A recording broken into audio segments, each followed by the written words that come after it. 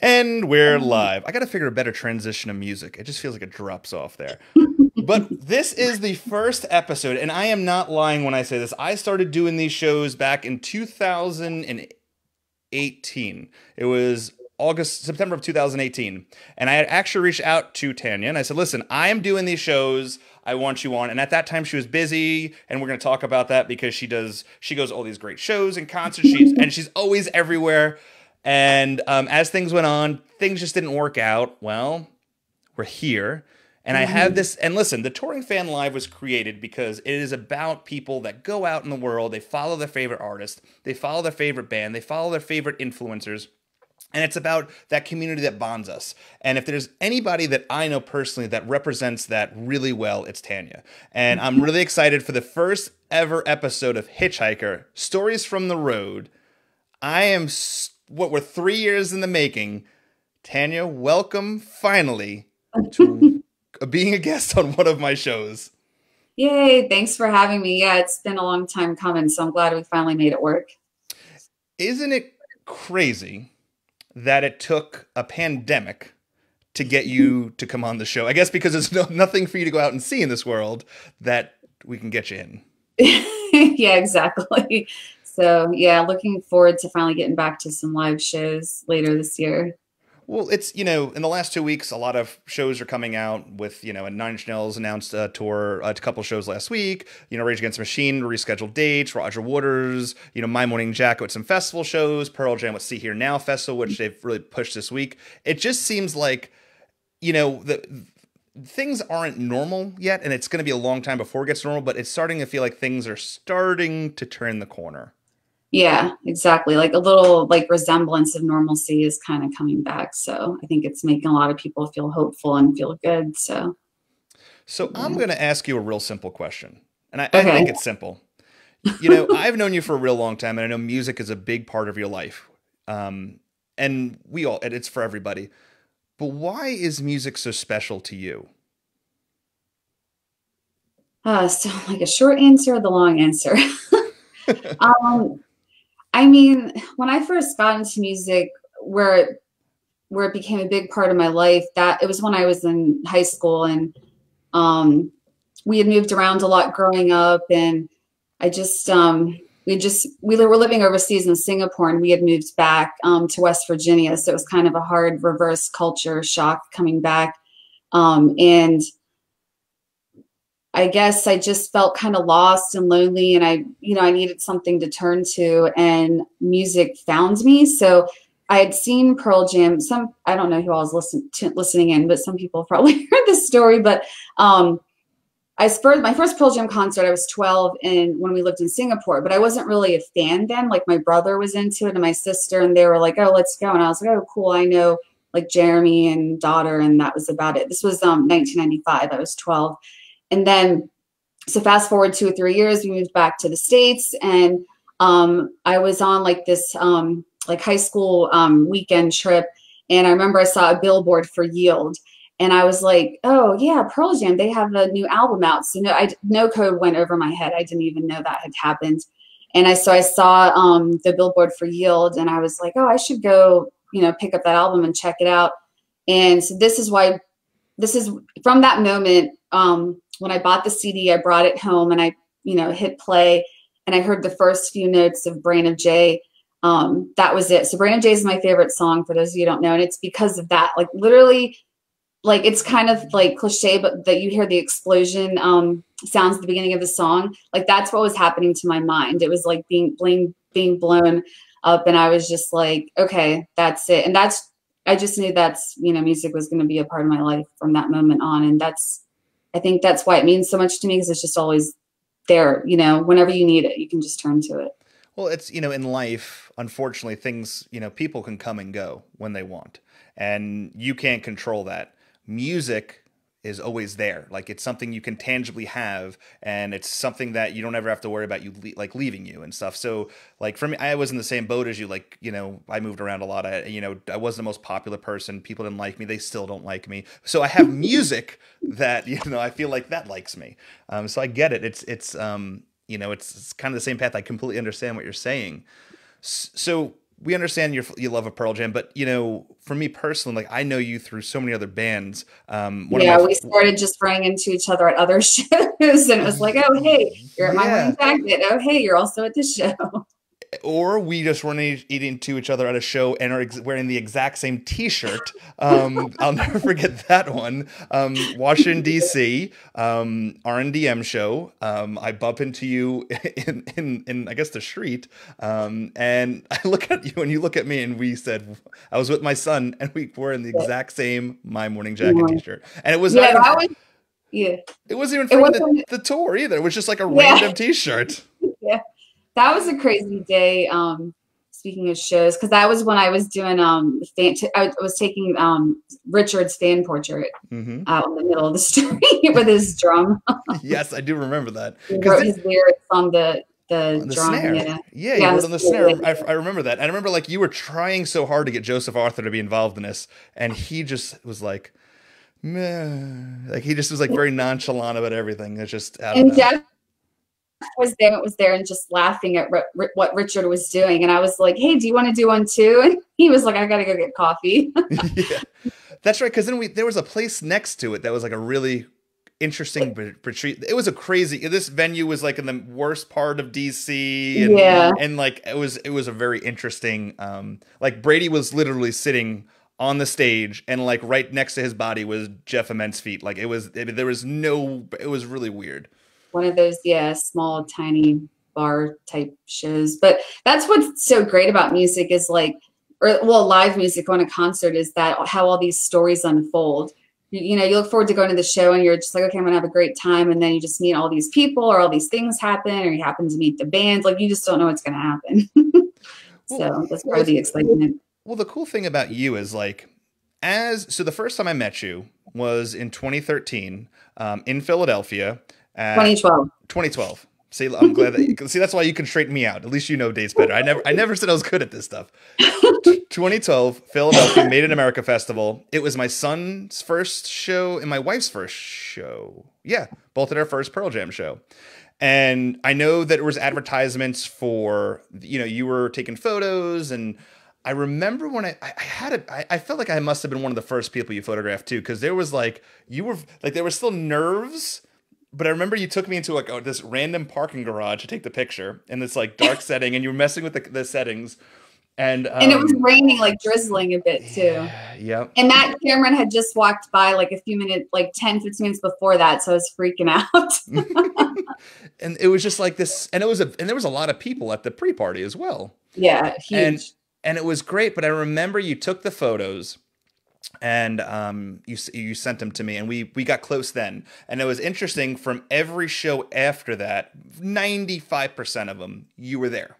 And it was like this, and it was kind of like this, like, we always had this connection where we would like catch. It was like that was our moment to catch up. We always had time to like we'd catch up about life. And because you had met my son, you were there for his first show, and you would Mhm. ask, and you had met Yeah. my wife. You're one of the few people that actually know that I'm really married and my wife's real.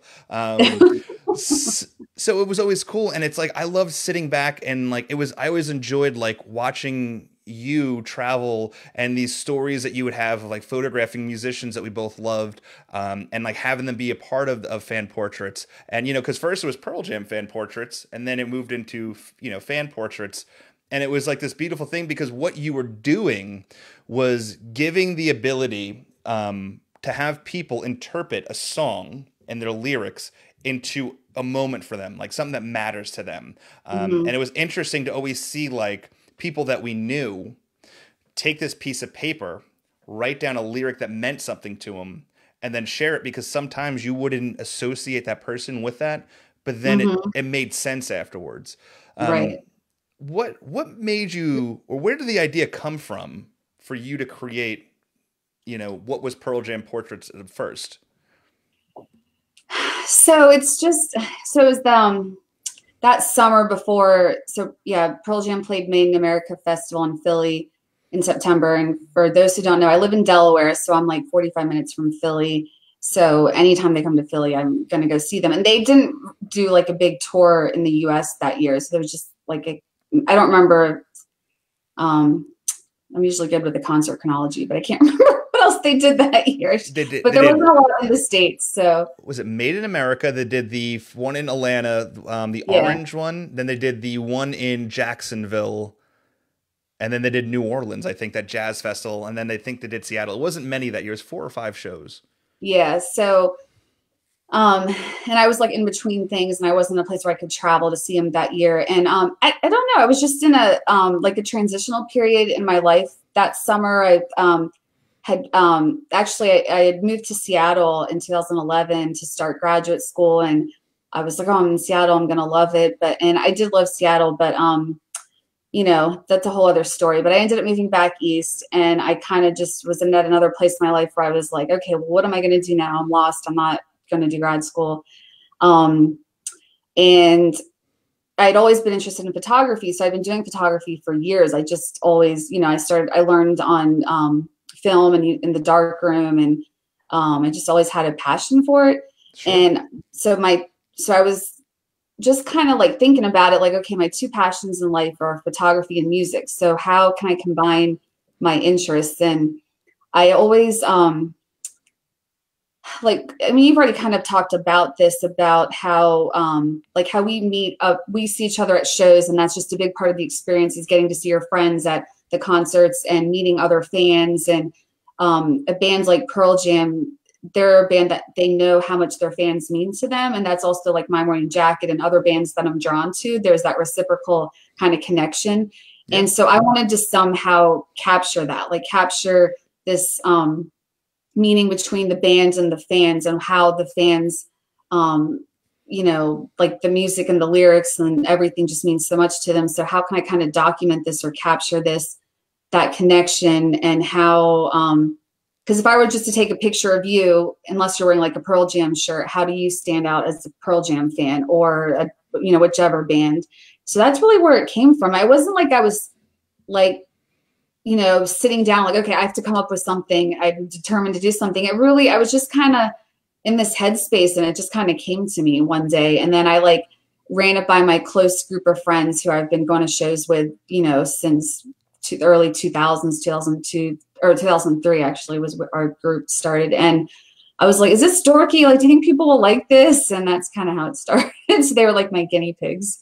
So it's That's it's been crazy. Like all the people. I mean, for me, the best part about it is all the places it's taken me to, and all the people I've gotten to meet, and hearing people's stories about what the line that they choose, like the lyric they choose, what it means to them. Like, because they're a cancer survivor and they're still alive, or sure.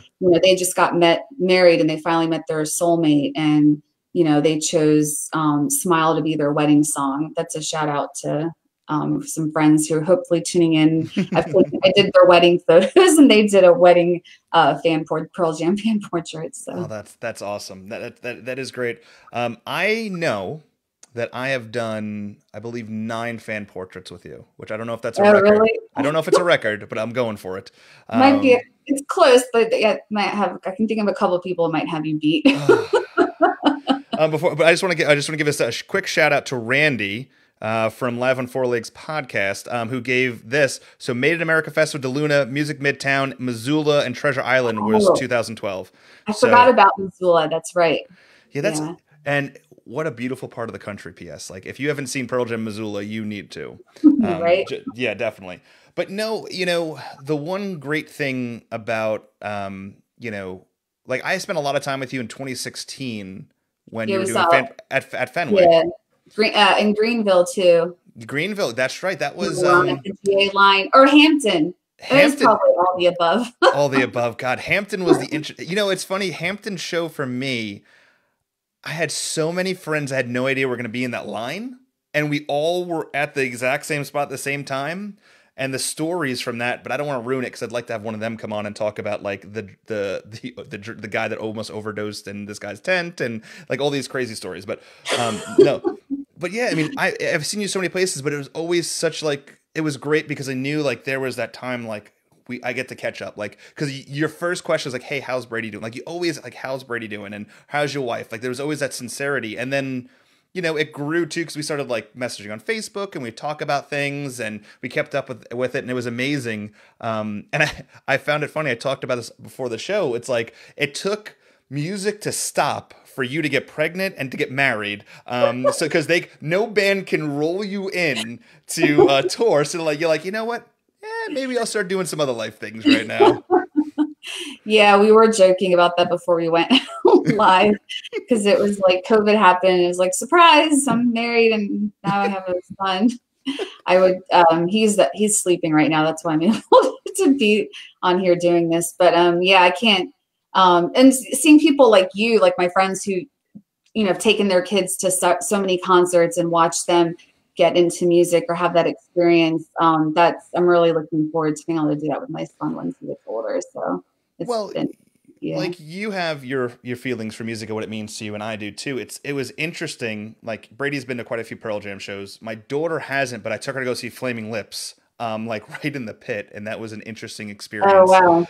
Yeah. Nice. But it's and she loved it because unicorns and and all these lights and balloons, and not realizing they're talking about like LSD and pot and and whatever. But it's that's what it's about. It's about like living that moment because it's those moments in life that you get to share your passion with somebody and like pass that off. That's what it's all about to me. Like that's beautiful about music. Like there's a lot of things I listen to now that I think back to, like I remember my dad's very young. Like he had me when he was 16. So like growing up, like his influence in music was very influential to me because like I remember him like putting Downward Spiral on 9 Inch Nails in his like Mitsubishi Eclipse back in the day. So he's got his little 5-speed and he was like, it was like, that was cool. So like that resonated with me. And like now, like I do the same thing with my kid. Like the other day, my son is, big into soccer and he likes to listen to his hype music. It's like, let's listen. He wanted to listen to a rap song, and he puts on this thing from like recent. I'm like, this is not rap. Like this is not hip hop. This is garbage. So I ended up putting Wu-Tang on for him.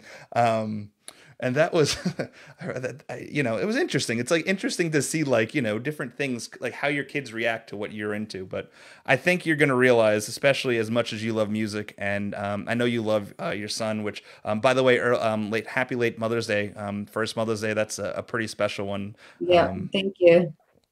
Yeah, my husband's into music too, so it's going to be interesting. We cross over with some things, and then we have things that like he's more into and that I'm more into. So it'll be interesting to see what our son ends up being into. So what is your husband's like top 3 bands?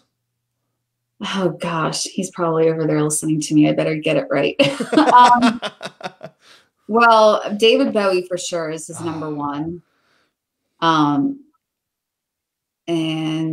I know, gosh, I know 9 Inch Nails is up there too. Like when he was talking about Downward Spiral, and then oh gosh, he loves Depeche Mode. He loves Kraftwerk.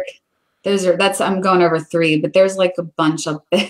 No, that's good. I feel like I could get along with this guy. That's actually some really good music. Now, when you think of your top 3 bands, I bet you I can name I bet you I can name them. You can probably name the three. I bet. So number one's Pearl Jam, right? Well, yeah. It's either them or Tied. I have my like three tied favorites. because I know I feel like Slender Is Kenny that is a word? definitely in there, Yeah. So yeah, and and that's My so Morning Jacket. yeah. Okay. I go like I love them all so much, and I've seen Pearl Jam over 100 times at this point, and I've seen My Morning Jacket 45 times or something like that, and I've seen Slater Kinney like 30 some.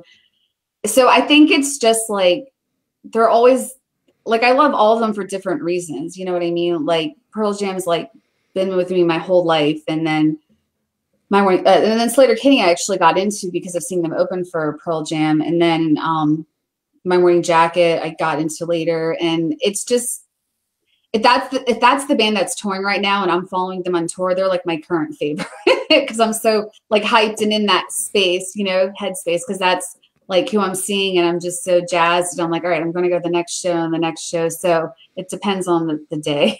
Oh, I'm kind of in the same boat with you, especially like it really all depends. But yeah, like My Morning Jacket, I got hooked on in 2005, 2006 when I saw them open up for Pearl Jam in DC.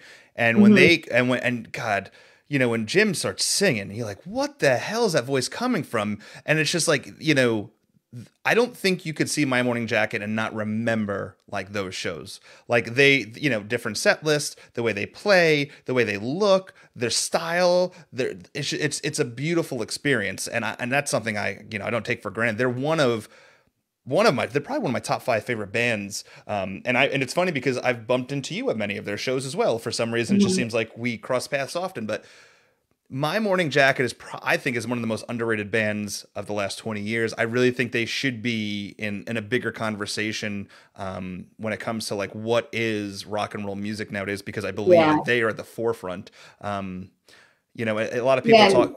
Go ahead. Oh, I'm sorry. I'm just like, as you're talking, I'm just like thinking of all this stuff I want to say. But like with My Morning Jacket, what's interesting, because I started doing fan portraits with Pearl Jam first, and then I started with My Morning Jacket. And I think what drew me to them even more once I started to go to some shows was meeting their fans. And they have an amazing, like hardcore, dedicated fan base like Pearl Jam does. And um, that was just that really drew me in, and then seeing their passion for the band. And when I did fan portraits a couple times, and the first time it really took off was when I went out to see Jacket at Red Rocks, and Mm. everybody there was just like really excited to do fan portraits, and seeing that passion was cool. But for me, like my three favorite bands are all connected for me, because like you said, because I saw Slater Kinney open for Pearl Jam, I saw My Morning Jacket open for Pearl Jam, and I have stories where it's all connected. Like I remember when My Morning Jacket played, they do this one big holiday thing. The Mexico last time they did City. it was at Punta Cana in Dominican Republic, but the first 2 years was at Rivera Maya in Mexico. So they do like the resort thing, like a lot of bands are doing that now. It was a cruise. Some people do the cruises, but they just do like at a resort. And I remember I went to it 3 times. In the first year, I ran into Bo, the keyboard player, after the show, after the last night. And I mean, he's normally pretty like introverted and shy. But he had had a few drinks in, so he was very chatty. It was like 3 or 4 in the morning. And he just was like asking us questions. And I was like, yeah, I got into you guys because I saw you open for Pearl Jam. And he was just saying the nicest things about Pearl Jam. He was like, those guys were so nice to us. They taught us like about the music industry and how to navigate it, and what to do. And it was just so cool. Like my mind was blown, like hearing these guys I admire so much talking about another bands and all these other like these other guys that I admire so much too. So that was just really neat. Yeah, I mean, I got to meet Jim after my son actually saw him. So we saw him in Charlottesville. That was a show you couldn't go to, but we were texting the entire Yeah, I time. was supposed to go to that. Yes, and we were texting the whole time. And after the show, we're leaving. And this venue and my son have a very unique experience, and it's a Jack White story I'll have to share. But we were leaving. My son's like, "Oh, that's Jim." I said, "No, Brady, that's not Jim." And it was, and he was just walking, no one around, and we got to meet him, and he signed this poster and was talking to my kid. And I just realized, and it was like that point too. I was like, this is like, like, and he kept talking about like why, because Brady was like talking about music he loved and stuff, they were just interacting. And I was just like, God, it was just, and it was just like off the high of the concert, because that's the one thing I love about music is like there's like this progression of like this natural high. You get into it because you're the excitement of going to the show, then you have the excitement of the show, and then it's living off the high after the show. And you know, you do it and I do it, and a lot of people that are saying hi right now are, as well as like afterwards seeing your friends that you don't see very often at a local random bar you've never been to and you'll probably never go again, and talking about why that was the best show you've ever seen in your life, because Until every until the until the next one. That's right.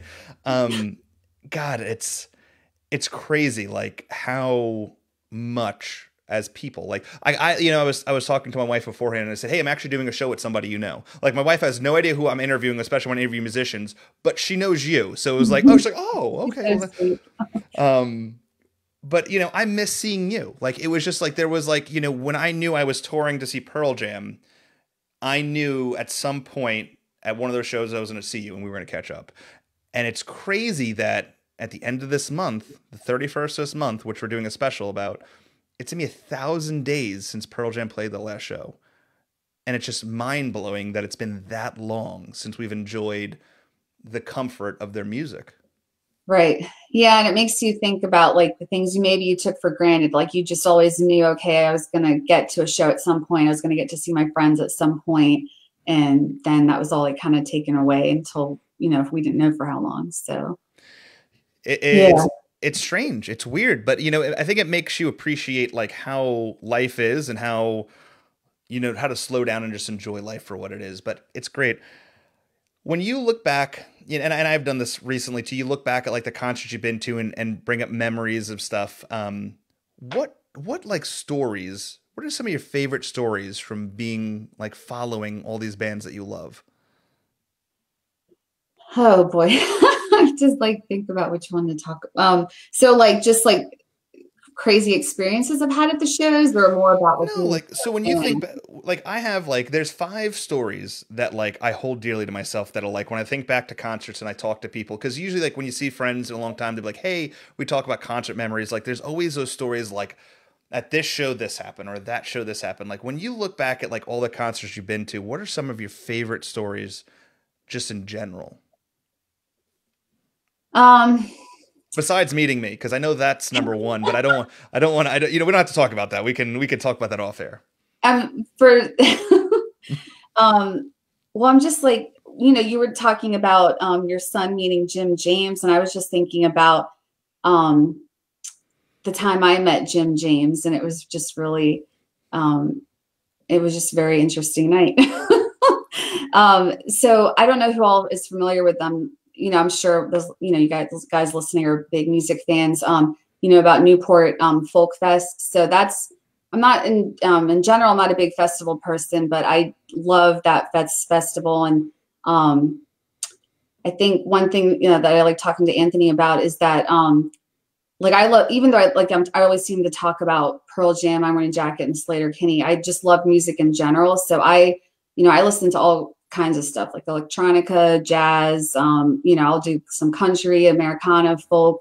Like I just love music. So I'm into all kinds of stuff. And so I went to Newport Folk Fest. I've only been once, and I'm hoping I'll get to go back again one day, but I went in 2017, and it was out of all the concerts and all the concert trips I've been on and music related events and everything, that was probably hands down will always be on like the top 5 music weekends I've ever had. It was just so, it's just it's the kind of festival where everybody there is just so into the music, and they start like the sets at like 10 a.m. and the first band will have a full packed audience to watch them at 10 or 11 a.m. And you don't see that at other kinds of festivals. And it's just such an awesome like community, and everybody's just, I don't know, it's just hard to describe. If you know somebody's been to it, or if you've been to it, you understand that connection. But it was just a great weekend, and I didn't even know like a lot of the bands playing, and I left, discovering all this new music. So that's on a serious note, but on on a funny note, so when I met, so like a lot of festivals do like the late night after show, like parties or concerts. That's like a thing now. So it was Deer Tick.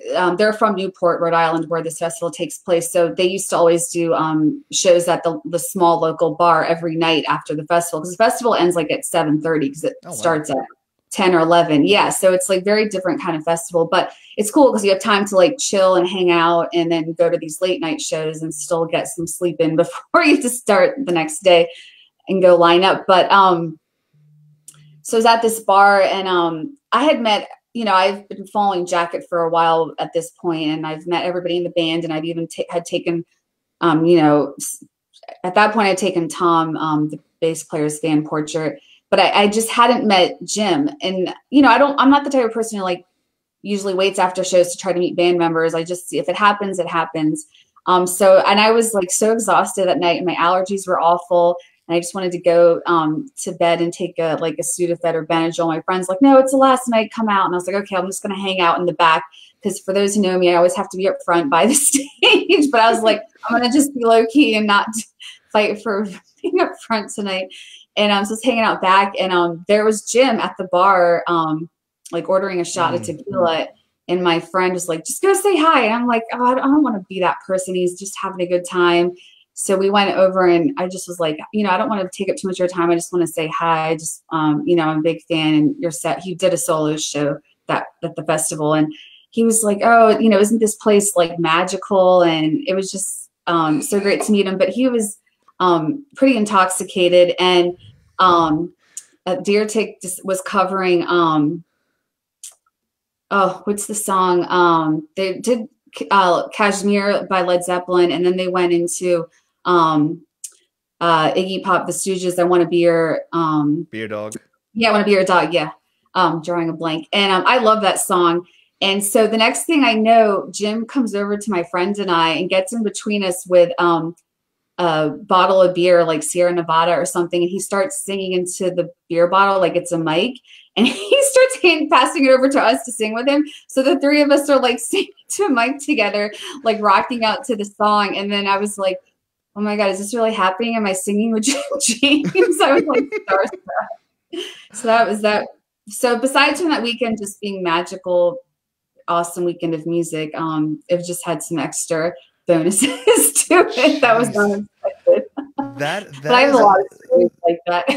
That is a good one. I will, we've had when I first met you, I was photographing concerts pretty heavily at that time. Yeah. And one of my favorite concert stories was, it wasn't long after the Made in America Festival. I photographed a lot of country concerts, and I photograph it and then I'd leave. Like I did my assignment, then I would leave. And Blake Shelton was coming to town, and I didn't even know who the hell he was. But my wife's like, hey, I like Blake Shelton. So I gave her the tickets that I would get from the show for her and her sister. And this is right when FaceTime came out. So I'm in the back, and usually when you are photographing or an assignment, a lot of times you go in the back and they tell you like what 3 songs you can photograph, like what you can do, your rights, you have to sign waivers, all that stuff. So I'm in the back, and they're actually cooking barbecue on this huge trailer, and this guy's cooking barbecue, and I'm BSing with him for 30 minutes, just bullshit. And I think I don't even remember what we were talking about, just nonchalant and whatever. And my wife FaceTimes me, and I answer, hey, what's going on? I'm like, did you get your seats? We're talking and everything like that. And her face turns white. I'm like, what the hell's going on? She goes, where are you? I said, I'm eating food. Why? She goes, look who's behind you. Yeah, look who's behind you. I said, the guy cooking barbecue? I said, that's Blake Shelton. I said, what?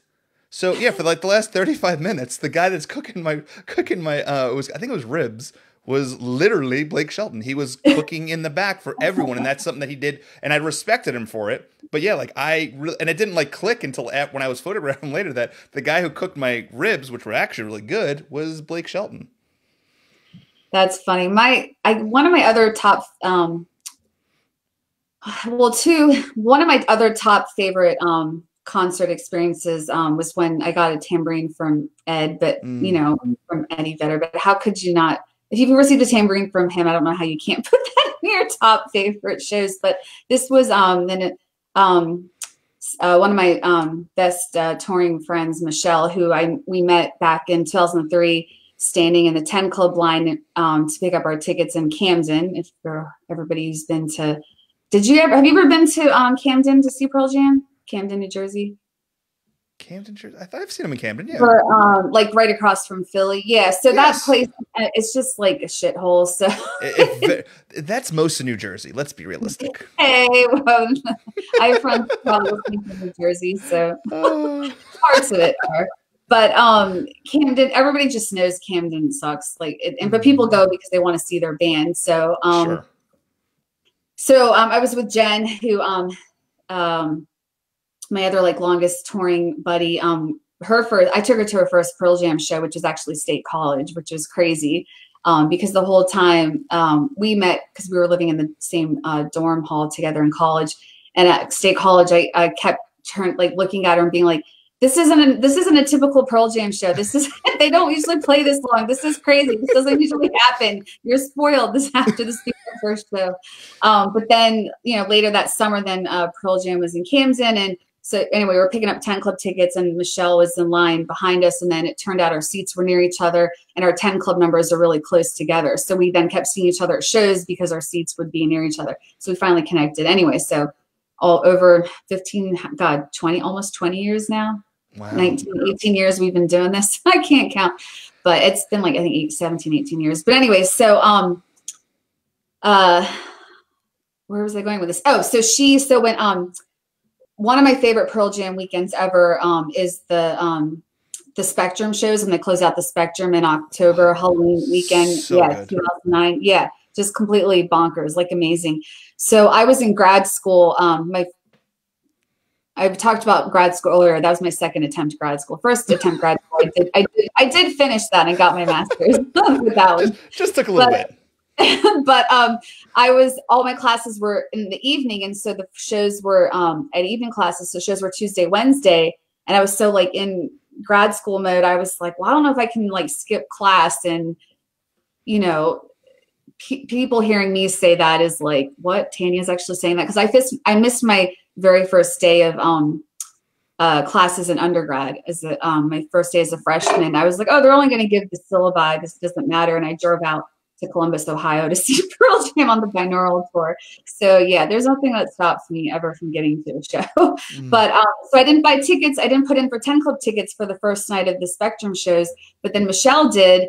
And she was like, well, nobody's going with me. And I got tickets. Do you want to go? And I was like, okay, I'll go, but I might be late because I have class. But the electricity went out in the building where my class was supposed to be that night. And so class got canceled. So Michelle and I got there right at 7:20, and Social D came on at 7:30. And so this is before they added GA again. So we go to the 10 Club window, box office window, pick up our tickets.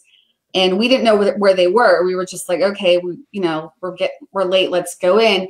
And they kept telling us to go down. So the next thing we know, we're on the floor. And then they walked us to the first row. Jesus. So that was like my 40-something Pearl Jam show at that point. And I had never been first row because before GA was brought back again, it was like really hard to get first row or in the first few rows. You had to know somebody.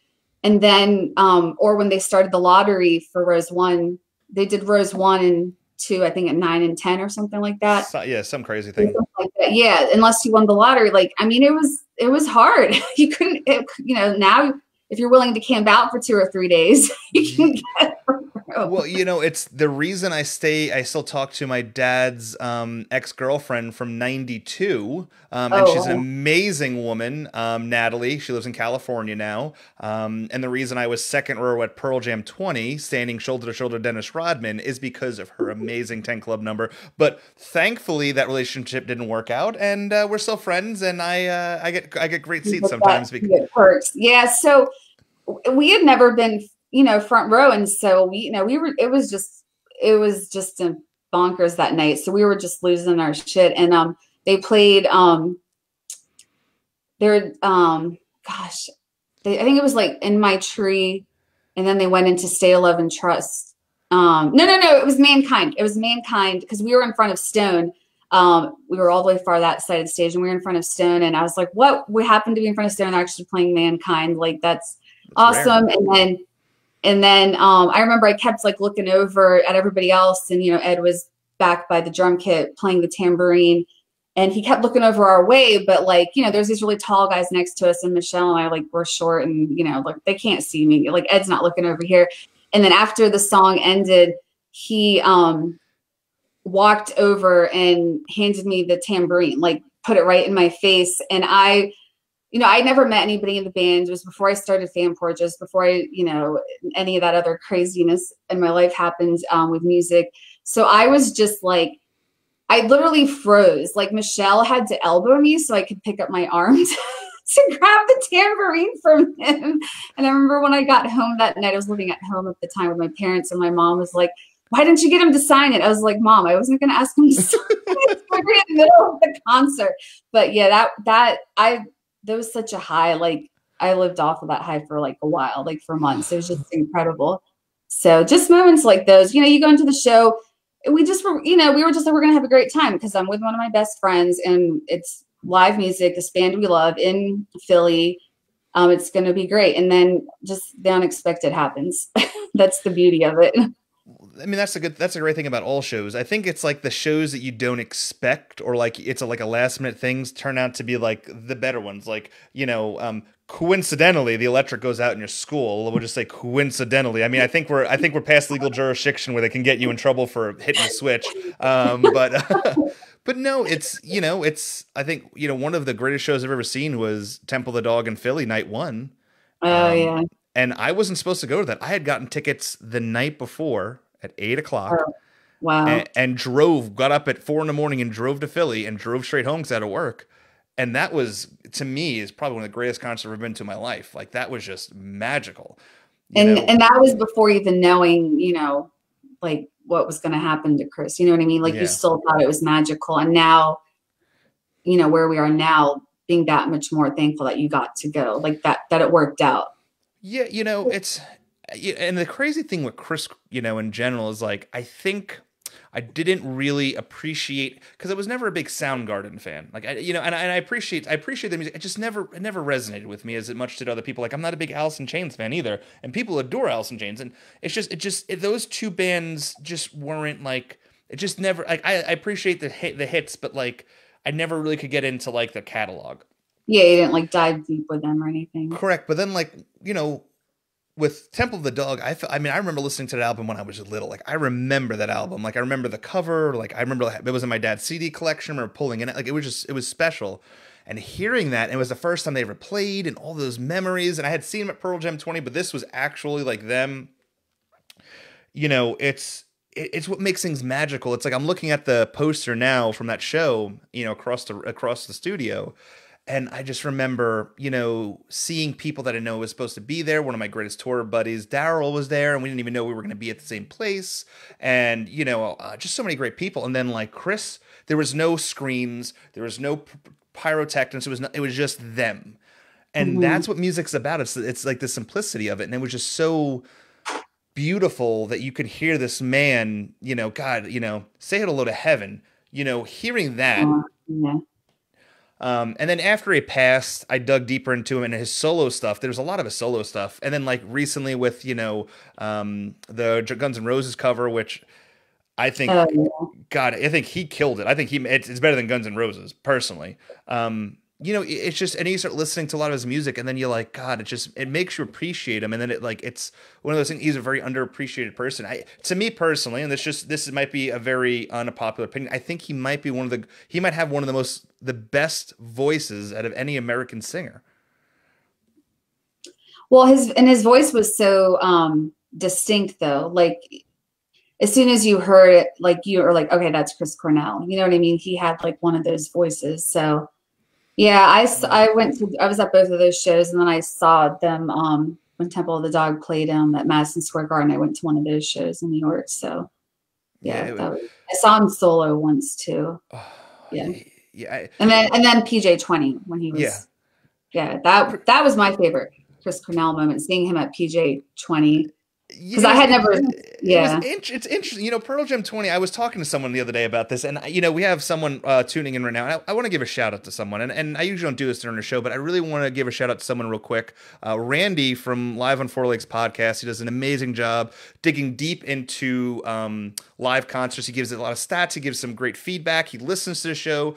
So if you're into like what we're talking about, like digging deep into shows, I would highly recommend. He's got an amazing podcast. Check him out. Definitely give him a listen, because if you like us just babbling about concerts, you want to dig in deep, I would definitely give that show a listen. But what's really cool about Pearl Jam 20, when I think back to it, was like going into it, there was this hype. Like, is Chris going to be there? Like, I remember all the message boards. Is Chris going to be there? Chris has got to be there. He's part. Like, what is it going to be? And then I remember the posters ruined it, because the first person that came out said CC, and like, come the fuck. Like, everyone knew it was him, and then everyone was so excited about it. But then, like, I remember going back to the hotel and reading the message boards, and people were bitching that he was on stage too long, and I'm like, what? Like, it was like, Somebody's always got to complain about something. Oh God, listen, I will tell you that Pearl Jam 20, in retrospect, I still don't know why we don't have like a box set or something from it, because it was, to me, it was such a magical experience. So you remember night 2, someone lit one of those fucking like candles, the flying Roman candle, and it got caught under the damn thing. And oh my God, it was, yeah. It's amazing. I love it. It's all great stuff.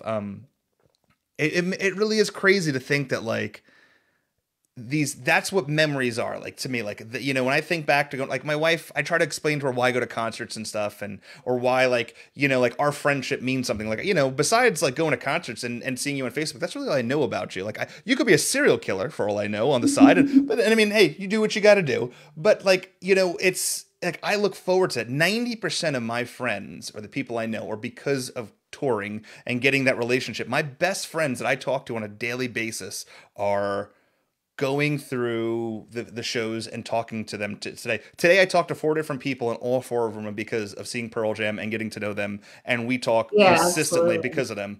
And I was doing it before social media. Like on the 2000 Pearl Jam tour, I was 18. And, like I referred to earlier, that I was, didn't really connect with anybody at my high school. I felt pretty lonely and stuff. So I was on the message boards all the time for music and Pearl Jam. And that was, the beginning days of all that. And I connected with people. And I remember it was before cell phones, and I was already starting to travel to go to shows. And I would tell people, okay, I'll be at the box office, look for the dorky Indian kid with, the green book bag and blue ring jacket sitting by the box office. And I was meeting like people. And back then that was like ludicrous to meet up with somebody from the internet at a show that you had never met with before in person. And they could be like some creeper, whatever. But I was just doing it from the beginning because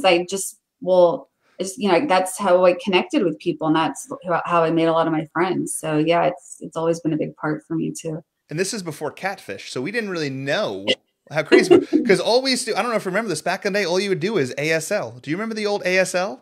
Yeah. You'd be like, you get into a room, ASL. And it's age, sex, location. Like, it was just like that. And we believed it. Like, we believed who we were talking to. Yeah.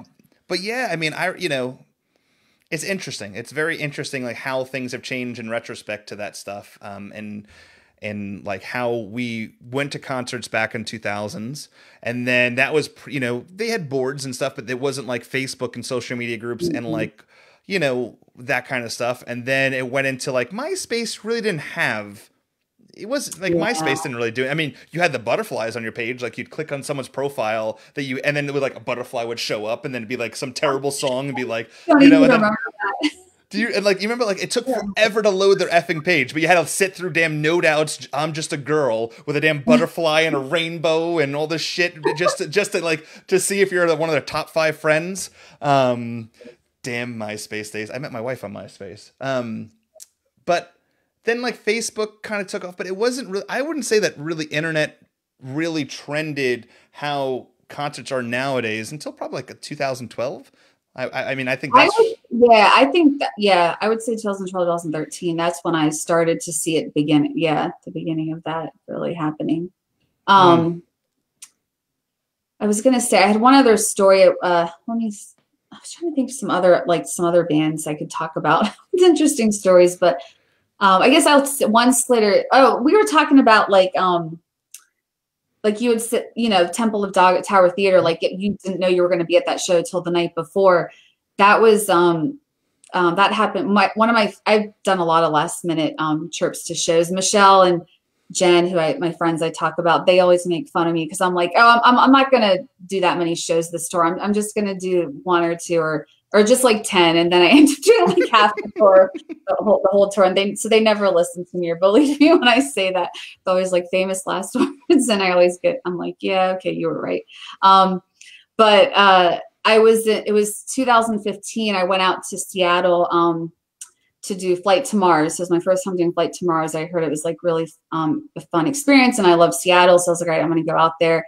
And I had a great time. And then I flew back, took the red eye, and I got back Monday morning. And my friend Jeff was like, Jeff Weiss, him and Trisha Serrano, I was doing a lot of the Slater-Kinney shows with that year. And they were like, well, Jeff was like, well, I'm going to Seattle for this week to see Slater-Kinney play 3 nights at the Showbox to close out their tour. And the shows were, it was Thursday, Friday, Saturday. And I was like, there's no way I can do that. I literally just got back from Seattle like Monday morning, and he's telling me on Tuesday. And then I was like, my boss isn't going to let me do this. Like, there's no way. And I looked up my frequent flyer miles, and I was able to find a ticket that I didn't have to pay for. I could use my miles. And it was available for Thursday morning. And I had a hard rule, never fly the day of a show. Because I just, I always hear those stories, but I was like, well, I'm going to go for it. And so I asked my boss, and she was like, okay, I'll let you take the time off. So literally I got back Monday morning and flying back to Seattle Thursday morning, and I had a layover in Las Vegas. And then I get there and I drop my stuff off at my friend Allie was letting me stay with her, and I get to the venue. So it's just a crazy week, but as most of the guys, the guys in Pearl Jam are big Slater-Kinney fans. Eddie Vedder was at the show, like side stage with Jill, and I didn't even notice it at first. Somebody pointed it out to me because like I was just so focused. I love Slater-Kinney so much. I was just like, having a great time. And I think after the show, Korn gave me her guitar pick, and so I was just like losing my shit. I was like, oh my god! And then my friend's like, let's go say hi to Eddie, and I'm like, wait, what? Eddie? Oh, okay. Like I had to like focus, and he at first I thought just like another fan being like, oh, like I love you, like I want to say hi, and then he once he heard what I was saying, he there's like a railing in between us. He came up close to me and was like, oh, okay, because I was like, I just want to thank you guys for bringing Slater-Kinney on tour with you on the Riot Act tour, because thanks to that, I just flew over from the East Coast to see, one of my favorite bands play 3 nights in a row here. And he was like, oh, wow, that's like really cool. And, like you get intimidated when you meet. Now, this is I think my second time meeting him. But it doesn't matter. It's Eddie Vedder. It's so like intimidating and nerve wracking.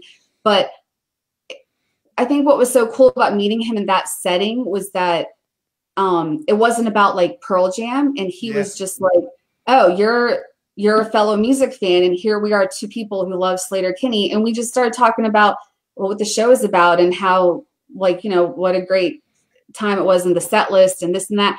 And then he's like, well, the conversation at the end, he gets up real close to me and has this big grin, and he gets in my face and he's like, wasn't it cool they closed with Modern Girl? Like I guess like referring like that's my favorite song. And I know he covers that, he tags that song, The End of Not For You, at the Pearl Jam shows. I know he loves that song, but I'm such a dork, and I'm like a nerd, and can be like a music snob. So for me, I like Modern Girl, but for me, it's like their one like popular song and not their best song at all in their catalog. So I literally said to him, I called him Ed. I was like, oh, okay, that's cool, Ed. I just like totally, I said, yeah, that's real cool, Ed. I called him out on it. And I wasn't, I don't really drink at shows or anything. I was totally sober. And I was like, I just said that to him. And then he looked at me and it was like, okay. And then he digs his hand in both his jean pockets and pulls out guitar picks from both pockets. I guess he just is always carrying guitar picks for Yep. them to give out to people. Yeah. He never knows when somebody's gonna run. He's gonna run into a fan. And he puts them in his palm, and then he's like digging through them, and he finds a specific one that he wanted to give me, and he just said, "Here you go," and he just gave me a smile and walked away. Oh Jesus! That I was now like, that I had that's the balls great. to call him out, and he knew it because he knew I was like a real fan. Oh my God, that's fucking hilarious. It's one of my favorite stories. Oh, that's a God, that's a great one.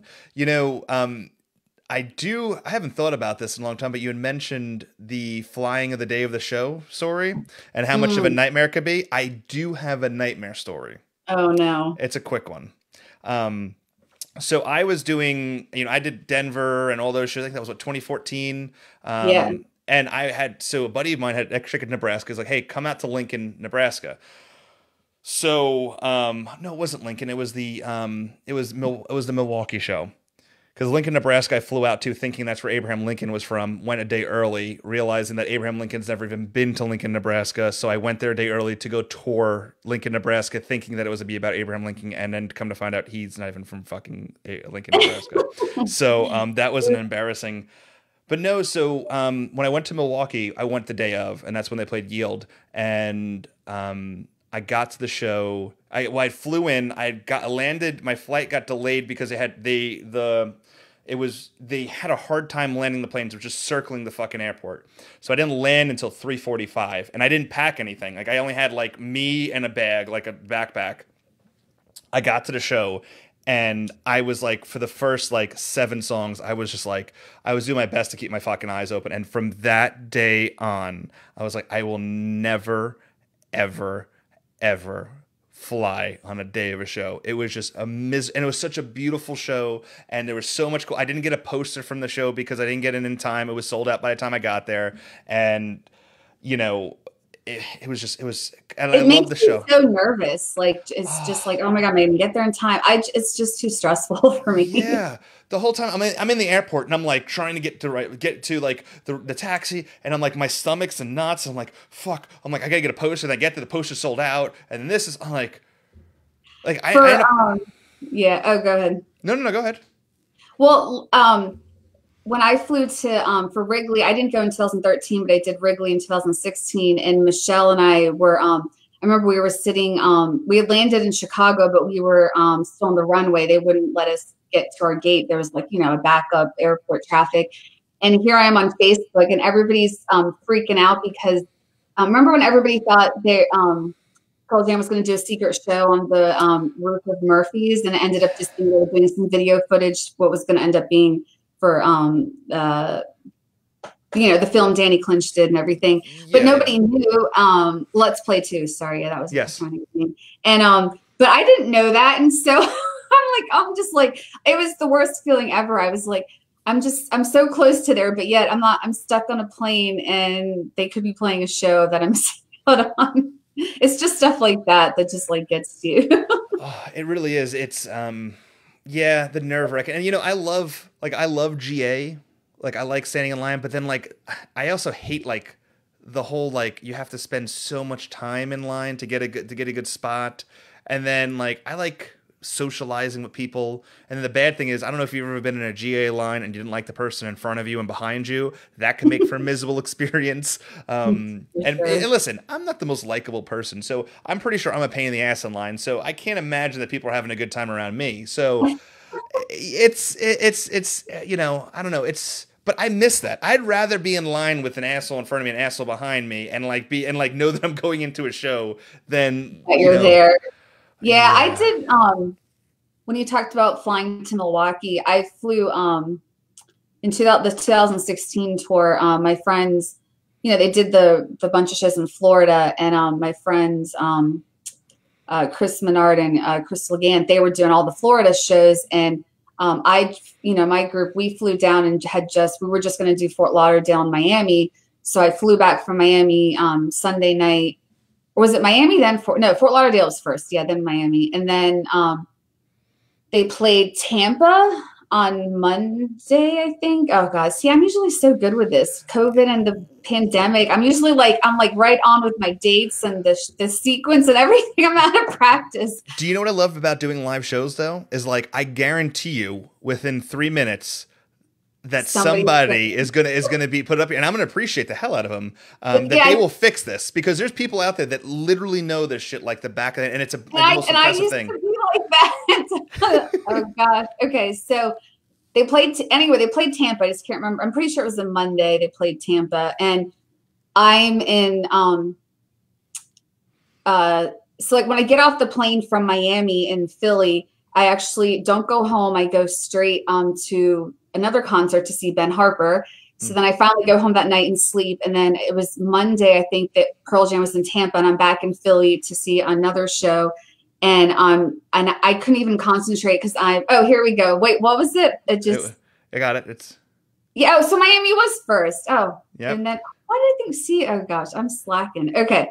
So yeah, Tampa was on the 11th. Okay, perfect. Thanks. That's very helpful. Okay. So Tampa, and I'm at this other concert in Philly, and I can't even concentrate. So I go to the back. It's just like the GA show, like small club show. So I'm at the back, on my phone the whole time, watching the set list coming for Tampa. And I'm like, oh my gosh, I got to get back down there. I have to go to Jacksonville for the last show of the tour, or the last show of the Florida run. And so I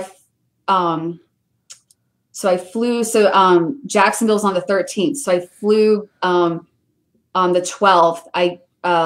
After work, I go straight to the airport, and I get into Jacksonville 11 p.m. at night. And my friend Chris comes and picks me up from the airport, and I go straight to the GA line. And luckily it was, Florida, so the weather was warm. So all I had was my book bag and a blanket, and I didn't even bring a change of clothes or nothing. And so I basically just did the whole day in the GA line and did fan portraits. And then after the show, went back to the airport and got home at I arrived in Philly at 6 or 7 in the morning, and then I went straight to work. That's the kind of craziness I do. Well, but here's the thing, would you really change it though? It's a great memories. It's great. I would do it all over again. Oh, 100%. 100%. I mean, that's what's so special about music. It's these stories. And that's why I love this is why I've been working on doing the show, is because this is what makes this community. There's people out there that they want to share these stories. It's exciting for people to hear that. It's just a fun storytelling time. And they played Of the Earth that night, and that was everybody has their holy grail or the song they're chasing. And I had been chasing that song, and I finally got to hear it. So it was meant to be. But is there a song you're still chasing though? Yes. Other Side. I love, and I've missed. Yeah, I just have not. I've never seen it, and I really love that song. I remember when they played it at Bridge School. I didn't go that year, and I was like, oh. But yeah, that's probably the only one I'm really chasing. And to be a completist, I never got Bush Leaguer, because I've gotten I've heard every album, studio track, not counting Stupid Mop or anything like that, but and not counting Lost Dogs, but the main studio albums. I've heard every song except Bush Leaguer. So I'm missing that one.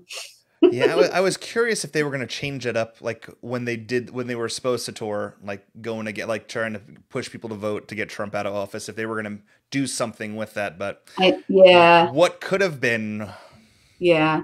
But I wanted to go back to what you're saying about fans. We're sharing all our stories, but one of the things I love with going to the shows, and when I do fan portraits, I meet all these new people and all these new fans. And I love, one of my favorite parts about doing the fan portraits is hearing their stories of how they got to the show, what their track, what they went through to get to the show, or if it was their first Pearl Jam show or they hadn't seen Pearl Jam in years, and things like that. It's just the best part of it all, I think.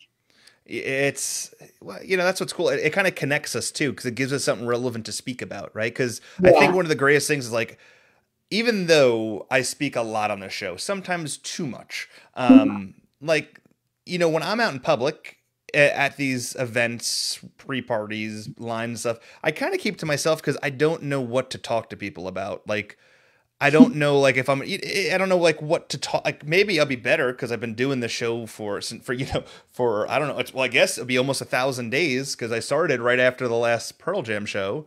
Um, you know, it's weird to think like you know I kept to myself. I didn't know what to talk to people about, but when I did, it was about like, hey, yeah, you know, we would start talking about things and it would be like, you know, hey, what's your favorite concert? What's your favorite set list? What's your favorite this? What's your favorite that? And it would open up these stories, and that would spark conversations, open up other conversations. You know, one of my favorite, you know, topics that I would bring up, like my go-to line, I guess that you'd call it my pickup line, I guess, in these conversations was like, what was an artist you've never seen live that you wish you had?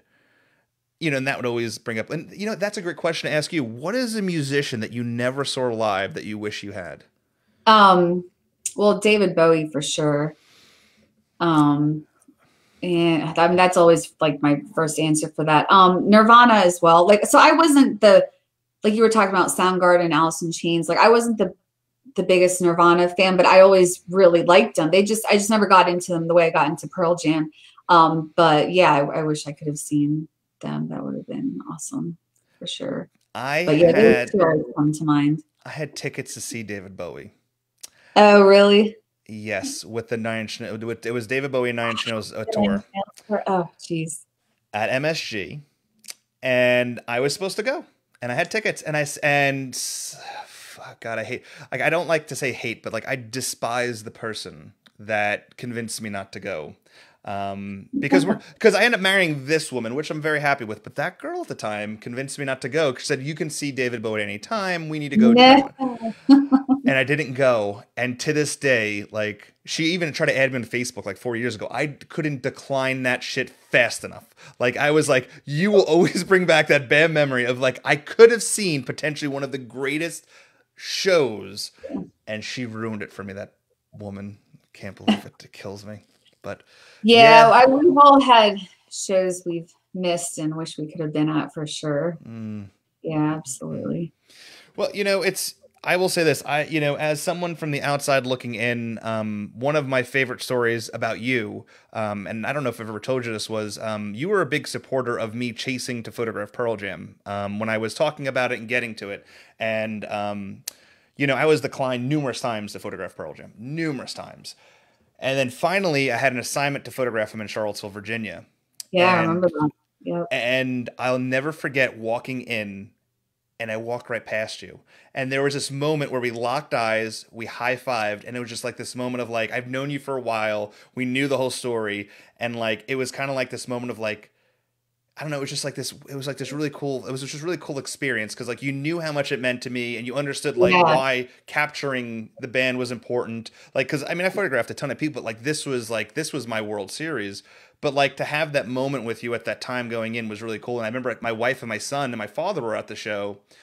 And afterwards, I told my wife that you were there. You know, sitting. You know, I had seen you going on the floor, and it was just a cool experience that I got to share with you. So that's one of my favorite moments seeing you because we had seen each other many times before then, and it was like that. And that show was awesome. Mm. That was on my 2013 tour. So good. Well, it's such an underrated show because Yes. now listen, I live up the road from Charlotte. I'm in Charlottesville every day. It's where my kid plays soccer. So when they announced the show, like it was crazy because I don't think first of all, it wasn't sold out. It was it was in the John Paul Jones Arena, so it's a small venue. There's really not a bad seat in the place. And I'll never forget when Ed admitted, like, "Hey, Stone wrote this set for more educated." So Stone had wrote the set, and it was. And if you go back and listen to this, and I don't know if Randy's done an in-depth review of this, but this is something. Big Wave, right? Didn't they play Big Wave that night? Because Yes. I think that, speaking of songs, I hadn't gotten Big Wave until that show. Because he goes, I like to surf in Virginia. He goes, we're not close to the beach. Yeah. But we're close enough. Yeah. Yeah. But God, that show is like, Yeah. Oh, it was such a, because they did that, and then they did Charlotte the next day, and the Charlotte show was just that's my least favorite Pearl Jam show I've ever been to, because it was like you're on this high, and then Charlotte's set list was kind of fluky, and they had a lot of just They didn't sit played right. it was the first time they played oh my gosh. Oh, it was just someone. Was it My Father's Son? No, it was No. It was Getaway uh at oh Charlotte. So because I had done most of the yes. first leg of 2013. I think I just didn't do like the Massachusetts shows that tour, but um the last couple shows, like I was holding it. I was holding up signs for Getaway, and I remember at one of the shows, Mike just looked at, because I was like, that was my favorite track on Lightning Bolt, and I was like, why aren't you guys playing it? It's such a great like song. And I remember Mike McCready, he looked at me and was just like, I don't know, like he didn't have an answer. And then they played it at Charlotte, and I held up a sign. I said thank you, but it sounded awful. It did, because I remember Ed said, "I think we need to get away from this one," or something. Oh, And they still don't play it. no, They still it's don't play that song not much. in heavy rotation. So Yeah. let me ask you this, because with you being a big Pearl Jam fan, and with everything kind of weird right now, how do you think that first moment, like the first, because it's right now, See Her Now Festival is going to be the first show they play, unless they do something beforehand, which it doesn't. You would, I think we would have known by now. I could be wrong, but I think we would have known by now. Um, Yeah. what that moment, you're in the audience, you're looking at the stage, and we all know that moment. Lights go out, the crowd goes crazy, they hit Yeah. the stage. I'm assuming the first song they play is going to be Released, because I think it makes sense. Like that's the first song they play. I think Mm. it really resonates with what leading up to that moment. How do you feel as a fan waiting over 1,000 days to see the band you love and get to see them for the first time that long? How's that? How do you think that's going to feel as the fan seeing that for the first time and that long? Oh man, just hearing you talk about that gave me chills. Like honestly, just thinking about being in that moment, because I think I haven't allowed myself to go that deep into thinking about it, because it's just like it's emotional, and it it's been just such a tough year. Just a lot of in a lot of different ways. I mean, the pandemic's affected everybody, I'm sure differently in their personal lives. So it's been tough for me and my family, but yeah, but now that the way you described it there, it just gave me chills, and I'm just like, oh, I can't wait. I mean, I think it's you know, a Pearl Jam show is like our happy place, and it's also a place, the song Release, it's the release for us. So I think I can just feel like like a weight being lifted off my shoulders, and just feeling like, okay, I can breathe now.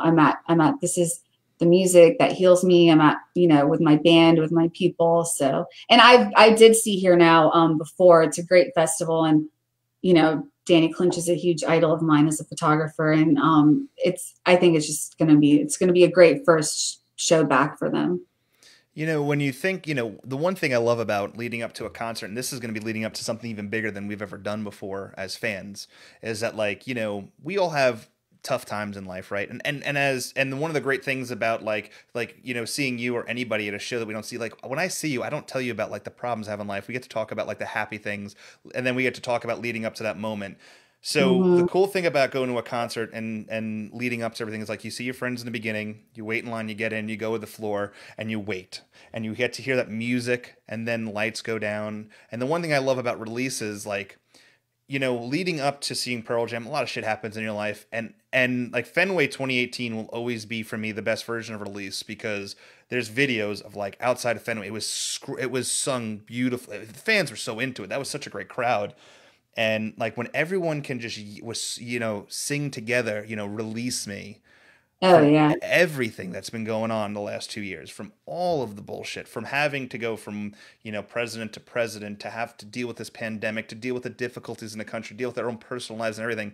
Like I just think that like that moment is made for a crowd of however many, just to sing that and I don't think, I mean, there's gonna be a lot of tears. I mean, it's just, you know, Pearl Mhm. Jam means so much to so many different people in so many different ways, and to be able to have that finally is magical. I think 2023 is gonna be the year that really defines it for us. It's sad that we're not gonna get a Pearl Jam 30 like we all wanted. You know, I think Mhm. that's kind of sad, but yeah, it's I can't wait. I can't wait to see your smiling face at a Pearl Jam show when we can really catch up. But Can no, I don't know, are we wrapping up here? I don't know how long you usually go for these. I go. Are you gonna scream pineapple? Is that the magic? Are we screaming pineapple? Listen. I get it. No, I know. I was just gonna do if I could do a shameless shout out about my book coming out at some point. No, listen. I want to hear about this. So we had talked about this because originally when we had talked about you coming on, we wanted to plug Yeah. the show. So Because originally, yeah, I was gonna have the book ready to go kind of along with the tour for, you know, it's supposed to happen in 2020. So yeah, that was I think one of the first things we talked about being on your show to talk about that. So it's been delayed, and you know, I was been busy being pregnant and having a son. So the book's almost finished. I just got to do some, like, you know, final like editing and things like that. And I'll be launching a Kickstarter. So I don't know, don't have the exact date, but you know, it's fine. I've been saying for a while it's going to happen, but it is going to happen. And finally, like I said, it's mostly done. I've had some people help me out, so that's been great. And I'm excited to finally get, you know, because you know, you look at pictures on, you know, just speaking as a photographer, which you understand, like you see pictures digitally, but it's just never the same as seeing them printed, sure. you know, in a book or just having prints. And I think it really brings them to life. So I'm really excited. And just when you see the collection of the portraits and just seeing all the different faces and the different locations and why, you know, where and why people chose their lyrics, because it has stories in it too from different fans. So yeah, I'm excited to share that and get that out. Stay tuned. So you haven't put out the No, I haven't GoFundMe. launched the Kickstarter. Yeah, I was kind of Kickstarter. waiting to see what's happening with Pearl Jam to like piggyback off, because you know when they're touring and tour dates are announced, I think there's more activity, and Sure. you know, I kind of wanted to coincide it with that. So sometime maybe end of this year or next year. Definitely, you know, and I will say that, you know, you give us any information, we'll share it across over social media. And if once your book's ready to go out, you know, whatever you need from us, we'll be here for that. Because I know I'll be buying one. I know everyone behind the scenes of Touring Fan Live will be buying one. And I know that people listening in right now are all saying they want to buy one as well. So I think I it's know, amazing. yeah, because I know you've done one. Jen Bailey's helping you out, right, with Touring Fan Live, Jen Bailey's doing it. Rhiannon and Paul. Mish, Yeah, Paul's. I don't know Rhiannon. I'll have to meet her. But Paul's done a fan portrait. I remember his very clearly, actually. So, and I remember Jen's too. So with her daughters, they did Smile at Moline before Oh, they knew Moline was going to be No Code Night. oh, So that's pretty genius. yeah, Yeah, yes. because we've like I said, I have got. I mean, I have the one with my father and my son, and so the only picture I have of all three of us together like that, I think it might be the only photo of us just all three together, is that photo you took of us in Charlottesville. I have the photo of me, my wife, and my son at the first Pearl Jam show. I have a photo of me and my son at another show you photographed. I have every Fenway show, Chicago. God, I have been a part of a lot of them. Yeah, and I appreciate your support. It's really people like you that I've met and who really supported me and encouraged me to keep going. It's definitely been a labor of love, and I do it all over again. But it's, yeah, the support from people like you just has really meant more than I can say. So I do appreciate it. Well, I will say this. You know, I've met a lot of people on the road over the years I've toured and stuff, and every tour, there's like a handful of people I really look forward to seeing, and you're always one of them. You've been a delight. You're an amazing person, and like I said, I love seeing pictures of your son, and that's amazing. Another, like I said, I know I need to do a film portrait for him. Oh, that'd be a good one. You should do. I want to see that by the weekend. We need that ASAP. I'm curious what his lyrics will be. So that would be great. You know, and the best. So, and are you going to do this in the future with the portraits, or are you not sure yet how we're going to continue? I would definitely like to continue. I'll just have to see, you know, I used to have a full-time job and between being a mom now and stuff like that. So definitely plan to continue, have some ideas, possibilities for how that will look. So we'll see. Stay tuned. Well, listen, I will say this. First of all, I hope everyone enjoyed this first episode. I picked a rock star of a guest, so if you didn't like this one, well, then I don't know what you're going to like. But this is I hit it out of the run. So everything else from here, I'm really going to have to work hard on. But if you're interested, or if you know someone that'd be a real good part of Hitchhiker from Stories on the Road that we can talk to and hear about the stories, send us a private message at Touring Fan Live. Tanya, you can find all of her information. You can look at fan portraits on Instagram, or Pearl Jam fan portraits on Instagram, on Facebook, or all social media platforms. So you can learn more about where she'll be doing them, if she does them forward, and how she gets involved. I'm hoping we can rope her into doing something when we do an event in September. We'll have to wait and see how that turns out. Big things coming. You know, Tanya, you are a rock star. If you're just tuning in, you missed most of this show, you can go back. This will be posted on our Facebook page. But then tomorrow, you can find all of these shows and all of our previous shows, like Aunt Rob and Anthony's World Tour, Let's Talk Vinyl, An Evening With, or all of our other shows. You can definitely check that out at going to podcast, search the Touring Fan Live. They're all in there. Now, I forgot about something. We have to talk about one thing real quick, and we're going to make it quick because there wasn't really much on there. So today, the 10 Club announced the newsletter came out, and they were talking about the new Deep set list. Have you even played with this yet, or no? No, I looked at it a little bit, and it seems very cool, but I haven't really done too much yet. Yeah, it was thrown in our laps last week. We have to dig into it a little bit more, but it looks like I know they're doing a whole day of shows where you can, like, a live listening party. So, you know, Pearl Jam really hasn't announced much. Now, this is you're going to have to dive into it. Randy from Live on Four Legs, who's on here, actually wrote some reviews for some shows. So you can fan reviews from shows and some backlogs on there. So definitely check that out. There's a new t-shirt on the web store. You can get the Deep t-shirt from the Poland show from 2000.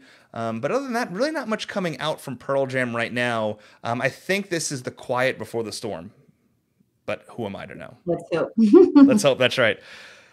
Anyway, well, listen, Tanya, hang tight. We're going to end the show. We'll say proper farewells off air, but tune in next time, whenever that is. I don't have the dates in front of me. I just got back from Kansas City. I need to get my shit in order. But thank you so much for tuning into Touring Fan Live. I'm Anthony. That's Tanya. Until next time, keep rocking. I don't know. I haven't come up with a clever catchphrase yet to end the show, and I continuously look like a fool. So until next time.